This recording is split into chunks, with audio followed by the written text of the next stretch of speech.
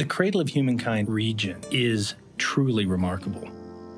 Right on the edge of Johannesburg is a tremendous pristine wilderness that is startling and spectacular, which holds these hidden treasures right on its doorstep.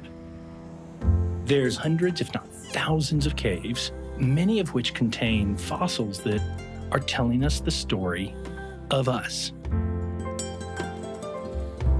There is nowhere else in the world where you can have the potential of witnessing the discovery of one of the rarest objects on the planet, a fossil of a human ancestor.